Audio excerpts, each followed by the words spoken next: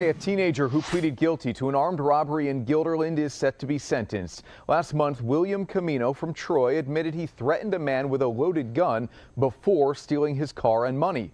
Two other people have been charged in connection with the crime. All three are on your screen there. The Albany County District Attorney's Office says the suspects used a dating app to trick the victim into meeting them. Now, Camino is facing up to 10 years in prison when he's sentenced this morning at 9:30.